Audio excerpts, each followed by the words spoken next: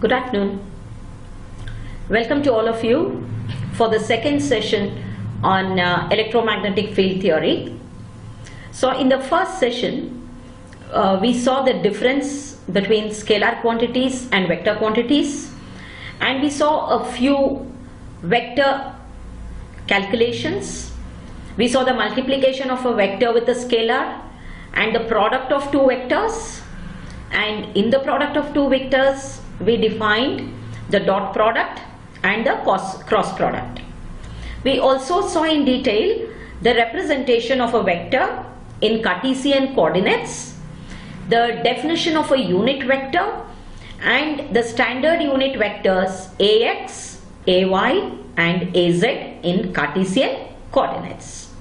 So these were the fundamental concepts of vectors which we saw in the first class. So in today's class we will make a progress from there, and let me define the learning objectives for today.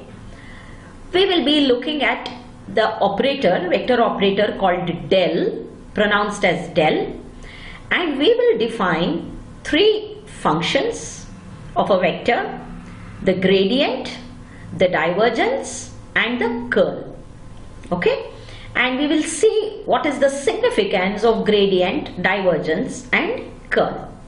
And again, dear students, these operations you will be using throughout your course. So it is very vital for you to understand what is the meaning of a gradient, what's the meaning of divergence and what's the meaning of curl.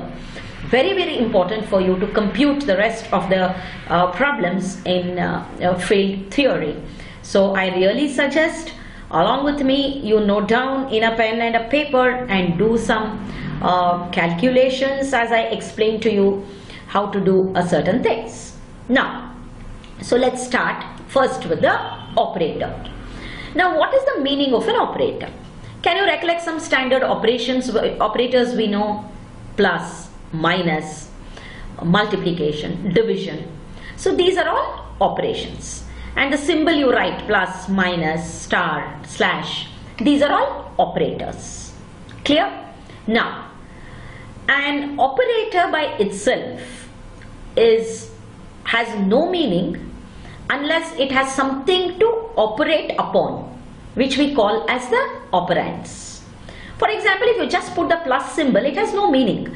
Only when I say 2 plus 3, 2 and 3 are the operands, then the operator takes on a specific meaning, and in this case it's the meaning of addition. Clear? So for any operator to have significance, we first need operands. Okay, so now in today's class I will be defining a unique vector operator. Clear? I'll be defining a vector operator and three very important operations using this operator. Now this operator is pronounced as del and represented by an inverted delta.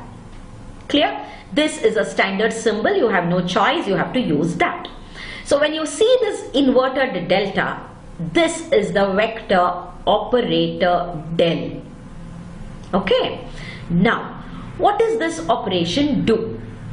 Firstly, as I told you, it is a vector operator and it's a differential operator. That means what? It has to do something with calculation of derivatives. Differential means derivatives. Okay. So this vector operator del is defined as follows. It is dou by dou x along ax. And what is ax? If you remember, it's the unit vector along the x direction, and dou by dou y of ay and dou by dou z of az. Clear? Now dou by dou x is the partial derivative with respect to x of any function, partial derivative of a function with respect to x, and dou by dou y is the partial derivative with respect to y, and this with respect to z. And ax, ay, az are the unit vectors along x, y and z directions. Now I want you to pay attention to this operator. If you see, it is meaningless as such. Dou by dou x of what? Right? Of what? So unless you define what you want the derivative of, what is the function for which you want to take the derivative, so you say dou by dou x by itself has no meaning.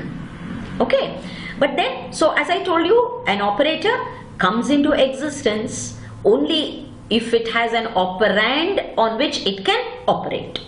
Okay, so now why am I calling this as a vector operator? Because you see, it is a vector. I have this in the x direction, y direction and z direction. So it behaves like a vector, but it is not a vector. Right? It is not associated with any parameter. It's not like how you define force as a vector or velocity as a vector or displacement as a vector. It is not like that. So it has no meaning unless you give it an operand on which it can operate. That's why it's called as a vector operator. Is it clear? Very important for you to understand this, because throughout my class today and in all the other classes possibly you will be coming across this every now and then. Right. So now what is my problem here? I have to define what are the operands. Right? If I define the operand, then this is the operator and I will use it to operate on the operand. So based on this we have some specific functions. We'll see what they are. So quickly you look at the recap. Del behaves like a vector, but it is not a vector quantity and it is an operator. It's a vector operator. Vector operator doesn't imply that it should operate on a vector field only. No, right? The operation is vector. It can also act on a scalar field. Operator del has no physical meaning by itself or has a physical meaning only when it operates on a function appearing on the right side of it. Just as I told you, a plus has no meaning unless you tell addition of what to numbers. Likewise, the operator del has no physical meaning until you tell what is the function on which it has to operate. Okay, so now with this clarity about the operator, let's move on to the operations per se. So the first operation we define with the del operator is called as the gradient. Okay, now look at what I have written here, gradient of a scalar field, right? So now let's quickly recollect what's the meaning of a scalar. It's a function, it has a value, a magnitude, but it has no direction, right? And what is the meaning of a field? Field is a function. It's a function of the x, y, z coordinates.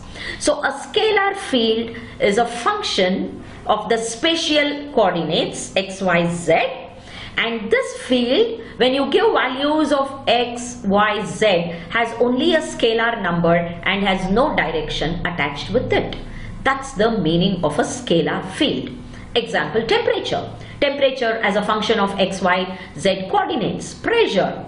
Okay, so that's the meaning of a scalar field. So in this case, I am going to use the vector operator del and operate it on a scalar field.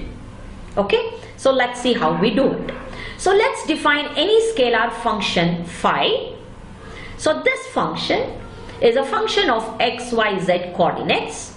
It's a scalar function, right? Then the gradient of phi is denoted as grad phi or del phi, right?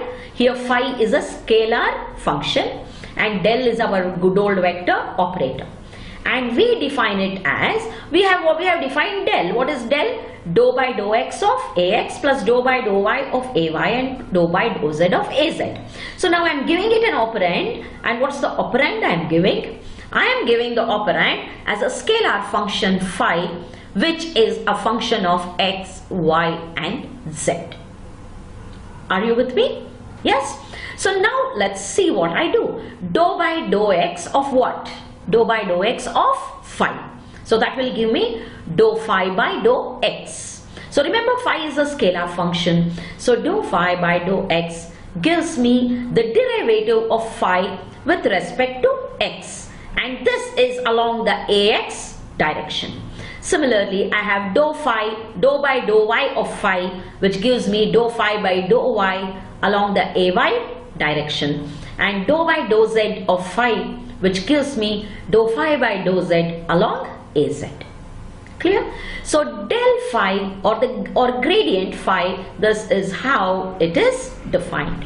So now let me draw your attention to a couple of things. So here del is the vector operator and phi is a scalar function, okay, and del phi is the gradient of phi, and look at my right hand side, I get a vector because it has components along the vector directions, right? So the gradient of a scalar field is a vector function. It's a vector. Clear? Yes, simple partial derivative of a function, which you would have possibly done many times in mathematics. So let's take some simple example and see. Supposing I define a function u as x square, right? So if you look at this function, u is the function, okay? It's a function of x, y, z, but y and z, it doesn't depend on y and z, it only depends on x in this case. It's a scalar function because it does not have any direction. So now how do I take the gradient? Look at the definition of gradient.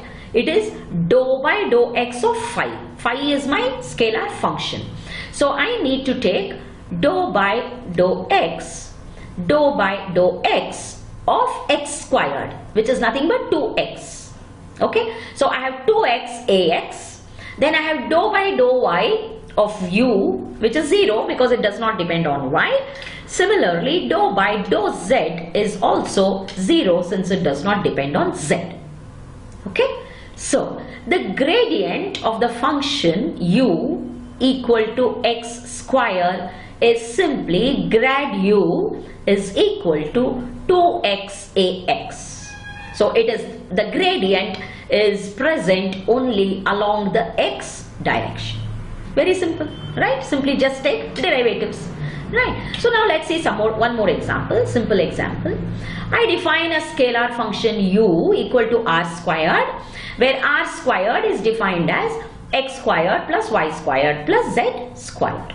So you see u, the scalar function, is dependent on x and y and z, right? So now what is dou u by dou x? It is 2x. Dou u by dou y, it is 2y, and dou u by dou z is 2z. So the gradient of u equal to r square will be 2x ax plus 2y ay plus 2z az. I can take the common value 2 outside and write it as x ax plus y ay plus z az. That is nothing but the vector r. So you see here I have put a bold face, and if you recollect from my previous class, I use bold faces to denote vector quantities. So what is my vector r here? This vector r is nothing but x ax plus y ay plus z az. And what will be its magnitude? Magnitude will be x square plus y square plus z square under root. So r square is this. Clear? So I think now you got an idea of what is a gradient. So gradient you take only for a scalar function, like say distance or temperature or pressure, speed, a scalar function, and the gradient itself is a vector, right? And it's simply taking simple partial derivatives with respect to x, y, z. So this done, let us see what are some of its properties. Since it is a derivative, obviously the gradient of a constant is 0 and vice versa. Okay, so the gradient of a constant will be 0 because its derivative will be 0.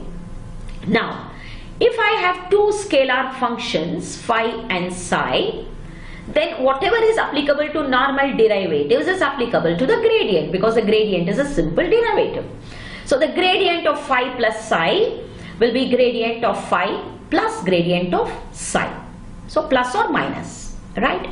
Then the gradient of phi into psi, you remember your derivative formula from high school and PU, right?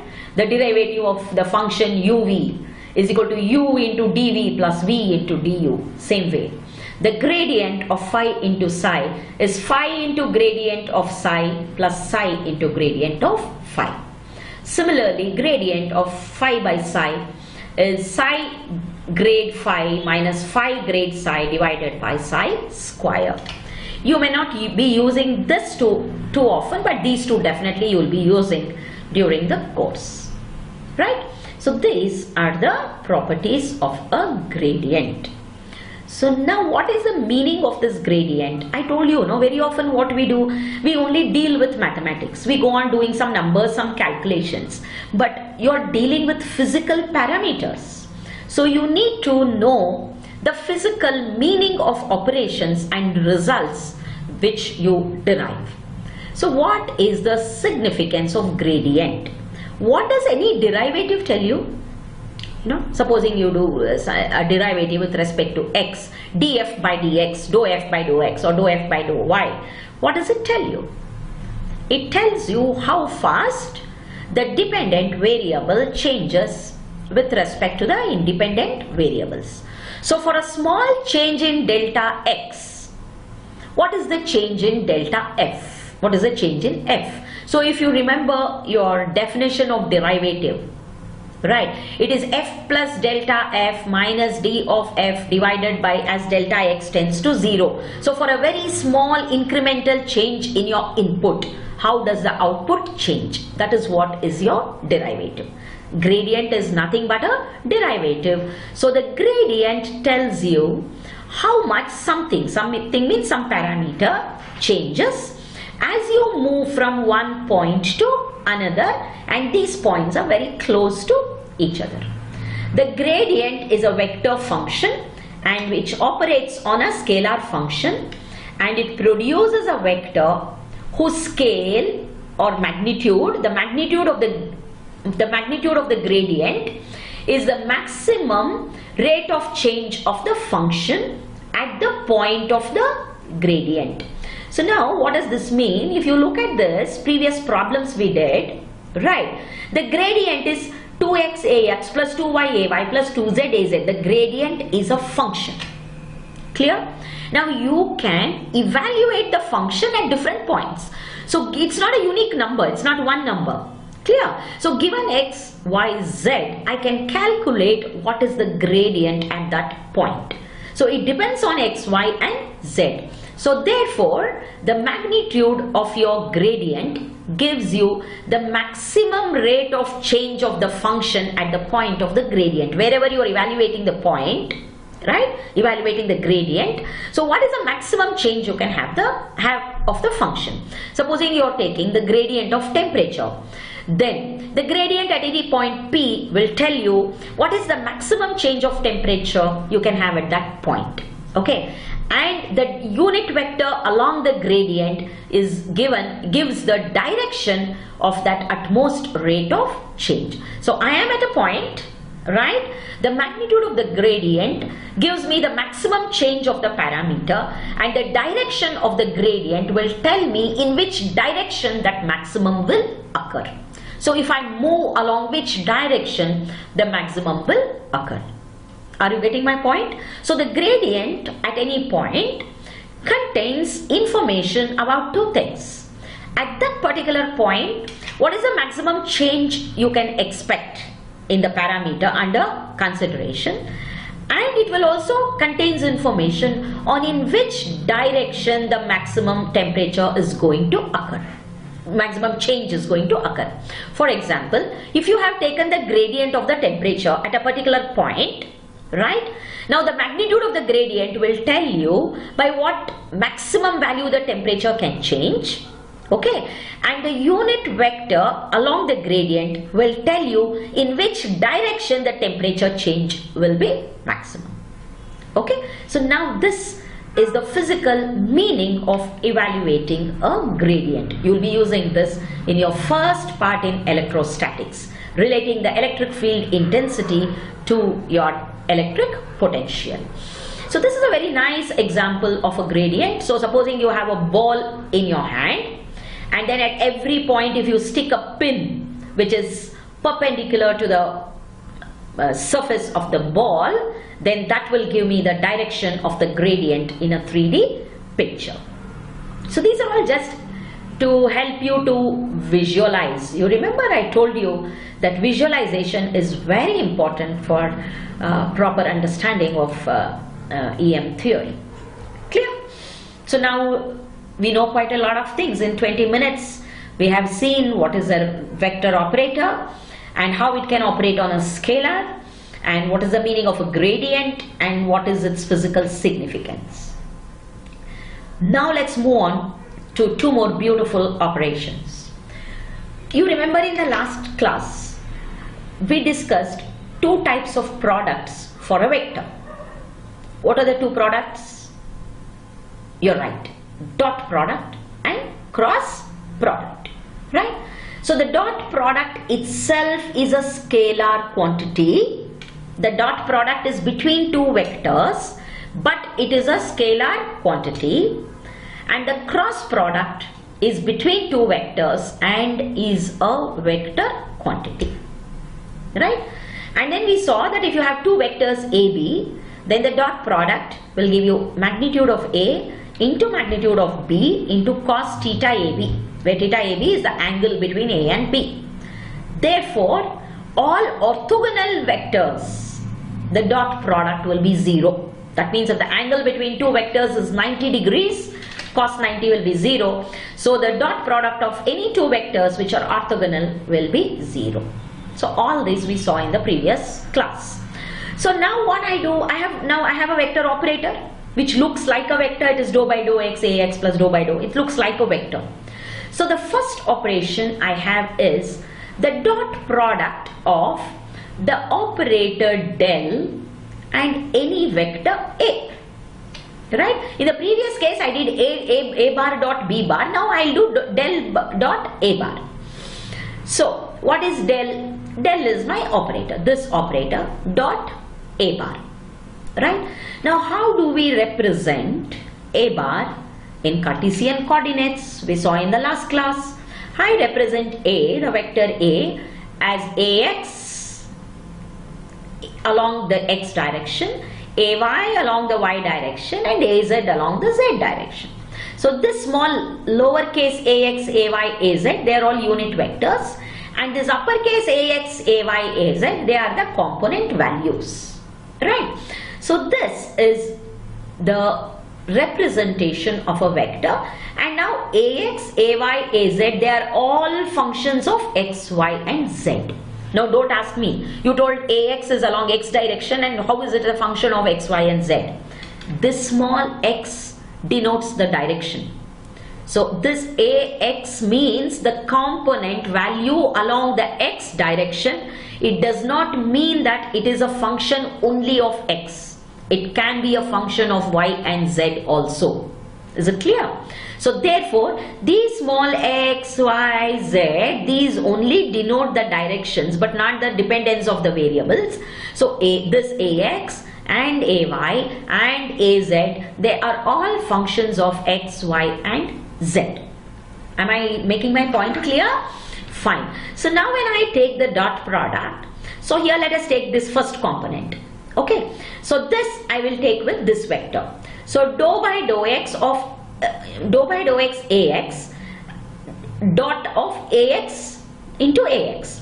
So now I know I have to take the derivative of this component AX along which direction? Along X direction with respect to X, and AX dot AX is 1. So the product of the dot product of this term and this term will be equal to dou AX by dou X. What is this? The derivative of the component along the X direction with respect to X. Right? Now AX dot AY is 0. Remember, two orthogonal vectors, the dot product is 0, and AX dot AZ is also 0. Therefore, I only have this term. Right? That is this. Now let me take the second term. Now AY dot AX is 0. and I have the second term, I have dou ay by dou y.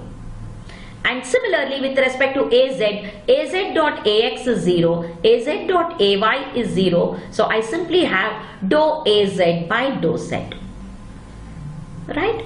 So you remember when you took the dot product of two vectors, it was ax bx plus ay by plus az bz. So here one vector is az, one component is ax, and the other component is dou by dou x, right? Very similar to your dot product.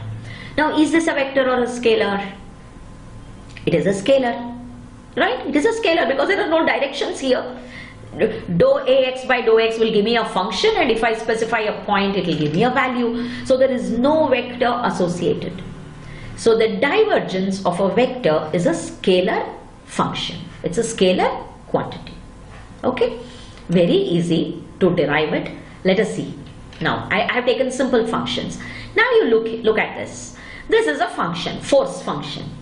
F is equal to x squared y ax. Now you see this x squared y is the component along x direction, but it's a function of x and y. Okay, so this is your fx. Fx, x, the component of f along x direction. Now this is along y direction. This is fy. So if you see here, the y component depends only on z and x and not on y. And this is the z component. It is 4y squared. You see again the z component depends on y and not on z. Okay. So this is the meaning of your ax, or in this case fx, fy and fz. Right. And what is my derivative? Dou by, look at your derivative function, divergence. It is dou by dou x of the x component, dou by dou y of the y component, and dou by dou z of the z component. So here, what is my x component? My x component is x squared y. I want the derivative of this with respect to x. What is that? 2xy. Okay. Next, dou fy by dou y. So I want the derivative of the y component with respect to y. This is the y component, that is z cubed minus 3x. I want its derivative with respect to y. It's obviously 0 because it does not depend on y. Okay. And I want the fz derivative with respect to z. Fz is 4y squared, and its derivative with respect to z is obviously 0 because it does not depend on z. So what is the divergence of this function? I only have here this parameter, that is 2xy. I have written out the divergence expression for you. It's dou by dou x of x squared y, dou by dou y of 3x minus z cubed, and dou by dou z of 4y squared. This is 0, this is 0, so I am left with 2xy. Okay? Now we'll take one more function. So what is the divergence? Dou by dou x of 3x plus 2z squared, dou by dou y of x cubed y squared by z, and dou by dou z of z minus 7x. Yeah. So now if I take the derivative of this with respect to x, it is 3. Derivative of this with respect to y would be 2y x cubed by z, 2x cubed y by z. And derivative of this with respect to z will be 0 because, sorry, it will be 1. It is z minus 7x. So here you have a minus sign, so it is minus 1. Okay, so I have 3 plus 2x cubed y by z minus 1, that is 2 plus 2x cubed y by z. Clear? Very simple. Simple derivatives. So now I want you to observe two things. Firstly, the divergence is the operation of the operator del on a vector. It is a dot product. The divergence itself is a scalar function, and it is a function of the coordinates x, y and z. So given the values, given particular value of x, y and z, I can evaluate the divergence. For example, in this problem, if I tell you evaluate the direction of f at point 1, 1, 1, okay, then it is 2, x is 1, y is 1, so it is 2. So if I ask you to evaluate it at the point 3 minus 1, 4, it would be 2 into 3 minus 1, so it will be minus 6. So you can evaluate it, you can evaluate the divergence at any point. Okay, by itself it is a scalar function. There is no direction for the divergence. See, physically, for you to know what the divergence is, if supposing you think you have a point, then the value of the divergence will actually tell you how the function diverges from the point. So if you look at this, see, I have two coordinates x and y. So if I plot arrows to show the value of the functions, you can see it is moving a bit. Okay, and so it has got positive values. You know, dou by dou x of vx will be greater than 0, because as I move along the x direction, the value increases. Here the length of the arrow is the value, and as I move along the y direction also the value increases, so both are positive. And if you look at this, as I increase the value, you know, it moves towards this, the value will decrease, so this has negative values. If you look at this, there is no divergence, okay, because the field, the lines are moving parallelly. So this field will not have any divergence. This field has negative divergence and this field has positive divergence. So don't bother too much about this. I put in this figure only for you to get an idea of the physical meaning of divergence. And when we do electric field intensity, you will have such plots. You will understand what it is. And I will revert back to that. Okay, so quickly some important properties. Again, the divergence of a constant vector is 0 because it's a derivative, and the divergence of a plus b is divergence of a plus divergence of b. And supposing phi is a scalar function and a is a vector function, then you know I can multiply a scalar with a vector. So the divergence of phi into a will be phi into divergence of a plus gradient of phi. I can't have divergence of phi because phi is a scalar, whereas divergence is defined only for a vector. So the derivative of a scalar is the gradient. So I have gradient of phi plus into a. Okay, and a vector field whose divergence is 0 is called a solenoidal field. A field like what we saw in the previous case, a field like this, where the divergence is 0, is called as a solenoidal field. Okay, so we'll be studying some fields where the divergence is 0, like a magnetic field, static magnetic fields, the divergence is 0, so they are all solenoidal fields. Clear? So what is the divergence? The divergence is the dot product of the vector operator del with any vector, and it gives you the derivatives of the components along the respective axis, and by itself the divergence is a scalar quantity. So we have defined a gradient, we have defined a divergence. Now you know that between two vectors you have one more operator, that is the cross product.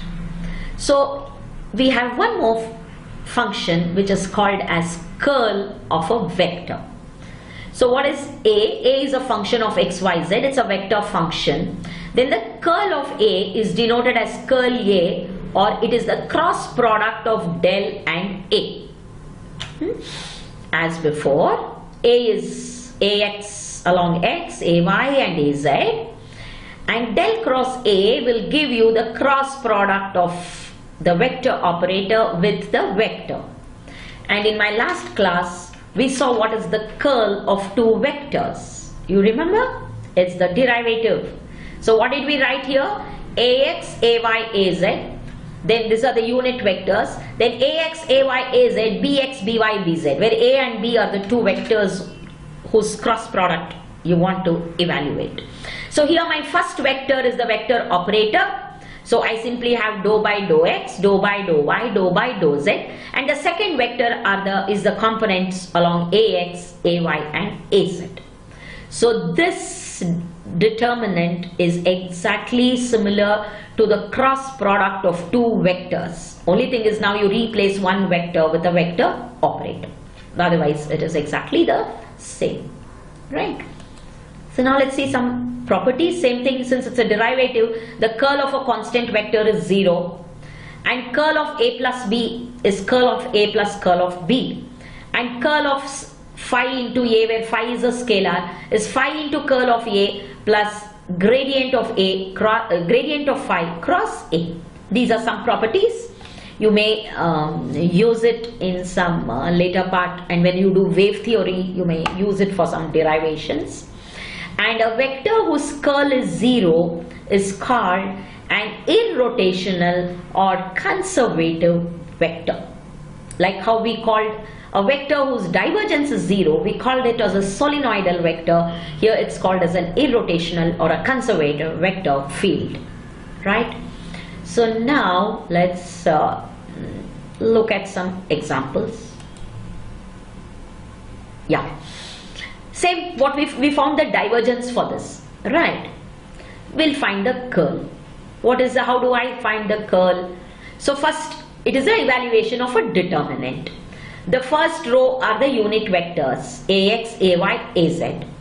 The second row is the component of the first vector. Here in my first vector is the del operator. So it is dou by dou x, dou by dou y, dou by dou z. And the third row are the components of the second vector, in my case it is f.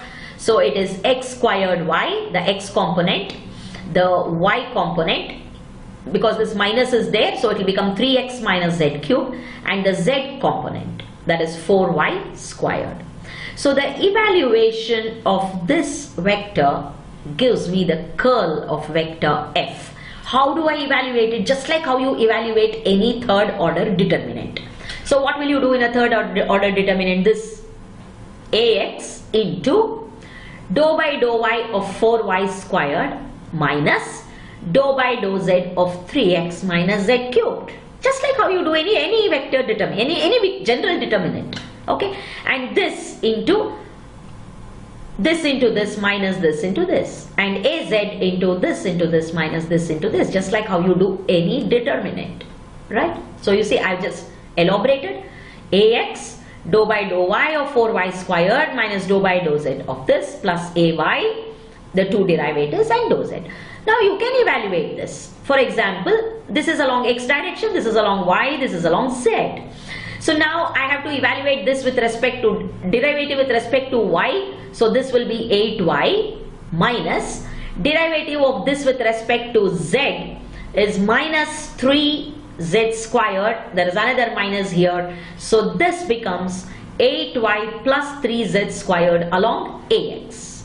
Then dou by dou z of this does not have a z. So this is 0. This is also 0. So this component will be totally 0. And derivative of this with respect to x is 3. And derivative of this with respect to y is x squared. So this is 3 minus x squared into az. This is the curl of the function f. We already saw the divergence. Now I quickly want to draw your attention to the fact that this is a vector.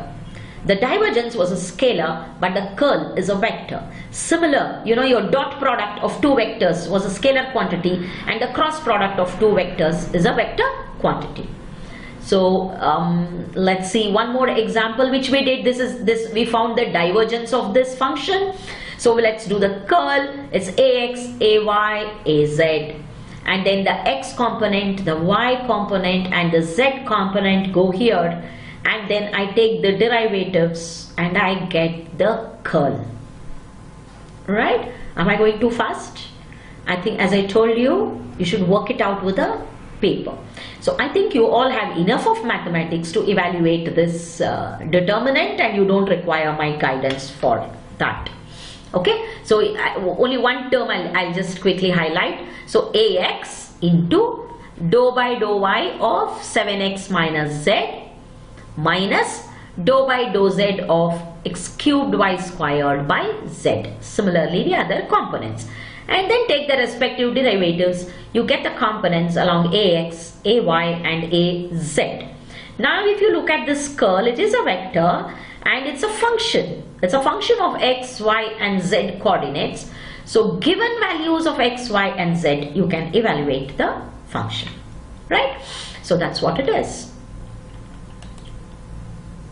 So now if you look at the curl would look something like this. Do you recollect the figure I showed you on divergence? Actually it shows you how the field diverges from a point. Okay, and here it shows you how it curls around a point. Let us say you have put a cap on a sink, right, and you fill the sink with water. Okay, and when you remove the whatever you have closed, the trap you have closed, what will happen to the water? It will go round in circles and go into the sink. That's precisely what curling is. That gives you the curl of the velocity of the water. So the names themselves indicate what they mean. So when I talk of a curl around a point, so around this point, if I evaluate the vector field, it will go round like that. It curls around the point. And in a divergence, the field will diverge from a point. That's how the names have been given to the functions divergence and curl. Okay. So today's class, we saw divergence, we saw gradient, and we saw curl, and we also saw a lot of vector operations in the previous class. So now let me spend some time discussing a few problems with you, how to solve, because you know the whole of field theory is about solving problems, and as I told you, all of these involve vectors. And let's quickly spend some time, and don't think it's a waste, because this A could as well be a electric field and B could be another electric field. So you may be needed to add two fields, and this is how you would be doing it. So all these examples are very, very valid for what you're going to do throughout the course, right? So now supposing I want to add two vectors. So let me just say I have defined A and I have defined B. There are two vectors. So first find A plus B. Simple. This is just a recap of what we have done. A plus B. So whenever you add or subtract, you have to add or subtract the respective elements. So here it is 1 and here it is 5. So it will be 6AX. There is no Y here. So 2AY. And 3 minus 6 is minus 3AZ. So the addition of A plus B will give you this. And the magnitude of this will be root of 6 square plus 2 squared plus 3 squared. Yes? So I find the magnitude of a vector like this. Next. Again, it's the same problem. I've just repeated A and B here. So what is the magnitude of 5A minus B? So this first case is the multiplication of a scalar with a vector. So all the components just get scaled up. So this will become 5AX plus 15AZ. And then I have to subtract it from B, right? So it will be 5 minus 5, 0. There is no Y here, so it is minus 2AY. And this is 15AZ plus 6AZ. So that would be 21AZ, right? Now, I want the component of A along AY. What is that? The Y component of A.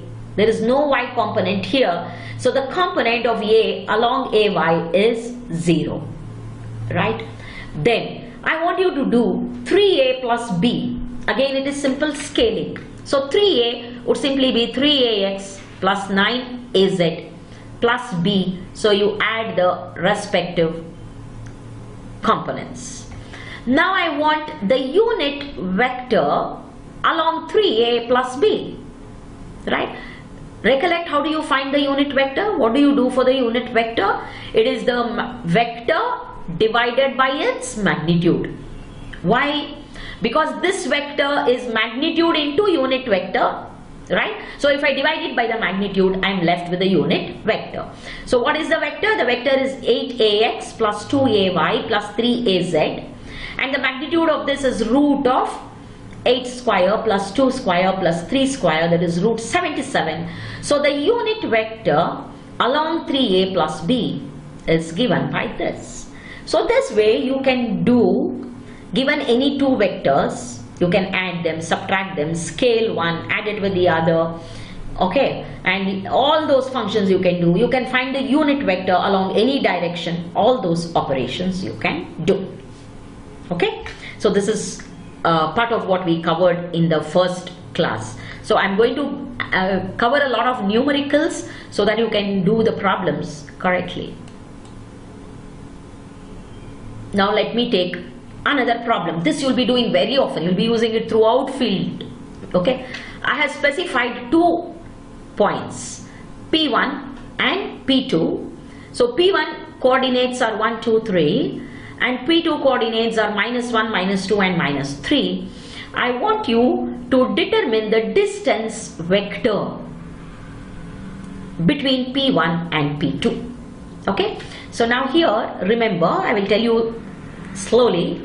If P1 is the starting point and P2 is the ending point, or you can call it as source and destination, then the vector P1, P2, that is the vector joining 1 and 2, is given by the destination coordinates minus the source coordinates.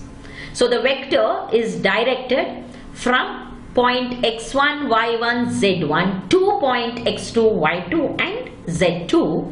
Then the vector is defined by, the vector is the line joining point 1 and point 2 is given by x2 minus x1 ax plus y2 minus y1 ay plus z2 minus z1 az. Please be very clear about it. I have had a lot of my students come and argue by interchanging this. They'll say, ma'am, the magnitude is correct. But a vector, remember, is not only magnitude. It is also the direction. So if you write this as x1 minus x2, that will give you the vector directed from point 2 to point 1. That is, 1 becomes the destination and point 2 becomes the source. So you have to be very clear about this. So if I want to be directed from P1 to P2, then it would be -1, -1, -2, -2, -3, -3. So it is -2ax, -4ay, -6az. From 2 to 1 it would be the reverse. Okay, the magnitude of course of both would be the same. Root of 2 square plus 4 square plus 6 square, that is root 56. So this you have to be clear. Again, as I said, you will be using it in Coulomb's law and in evaluating the electric field and so on. So you should be very clear which is the source point and which is the destination point. Now, show that these two vectors A and B are perpendicular to each other. Now, how do you show two vectors are perpendicular to each other?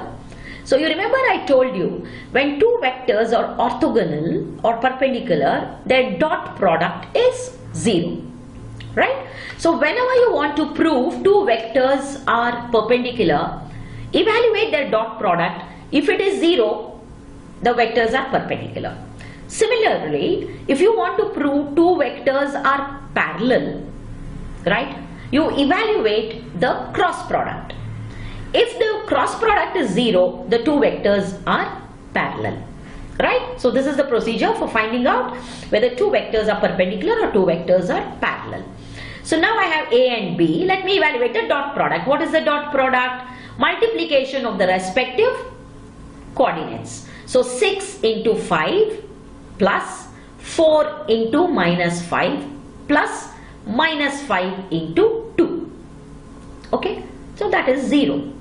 So the dot, since the dot product is 0, the two vectors are perpendicular to each other.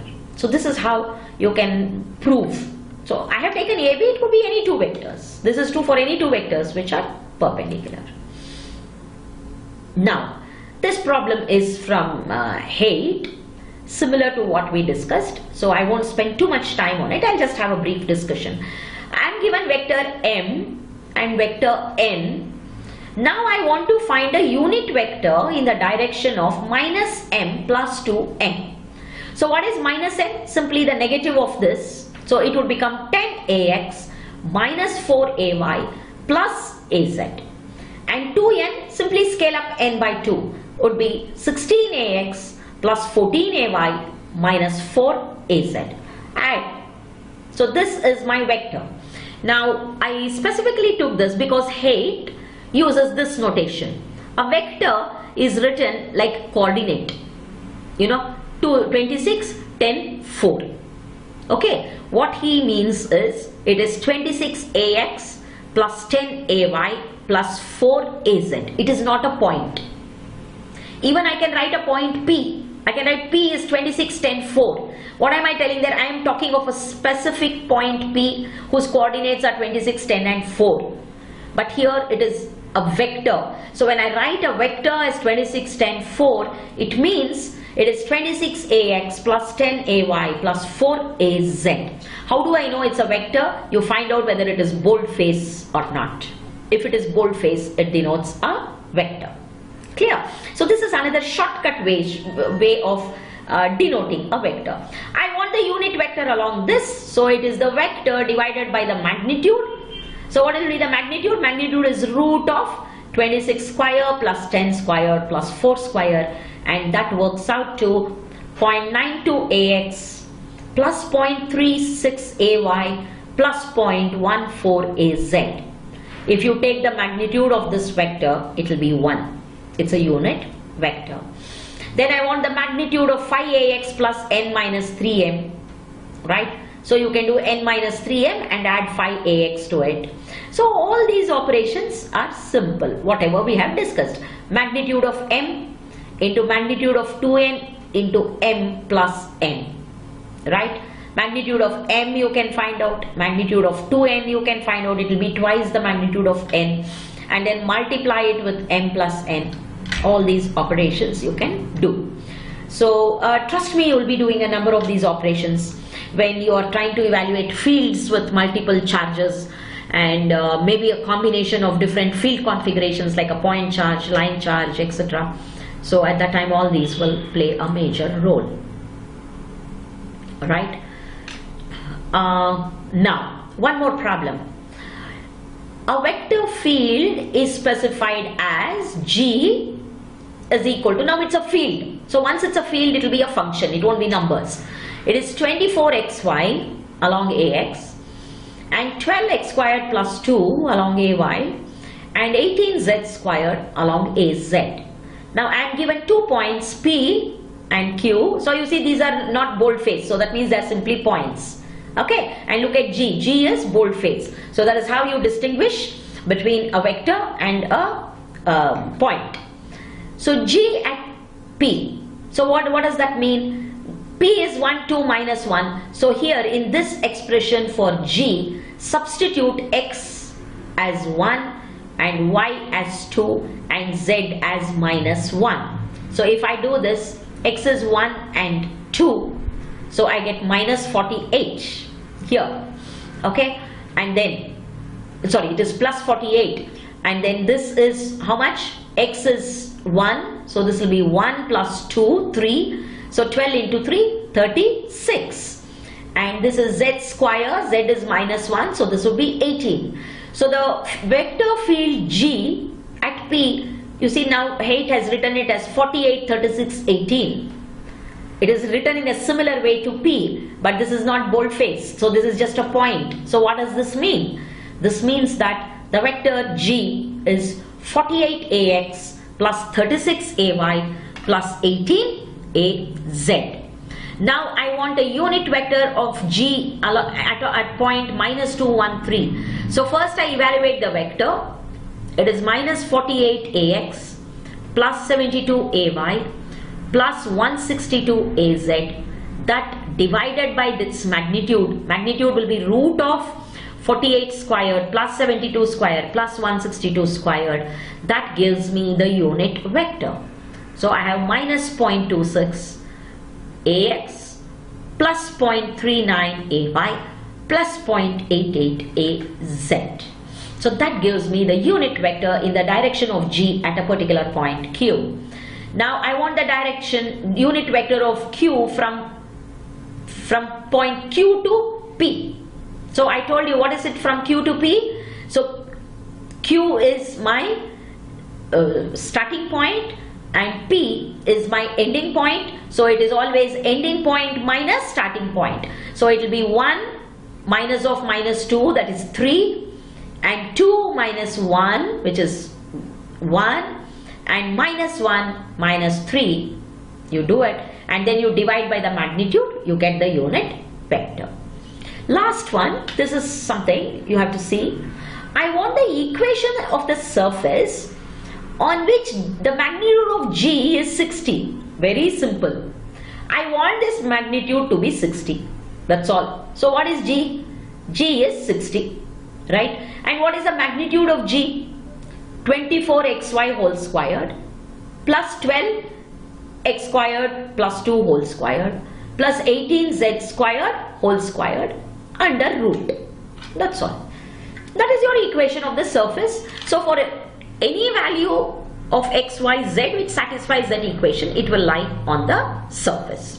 So again, this kind of an exercise you will be doing when you want to find equipotential surfaces.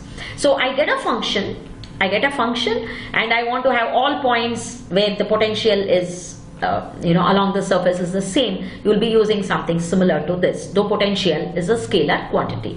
Okay, so I think I will wind up today's class. So we discussed the vector operator del, and we discussed 3 important operations with it: the gradient, the divergence, and the curl. The gradient is the vector operator del operated upon a scalar function, and the gradient itself is a vector.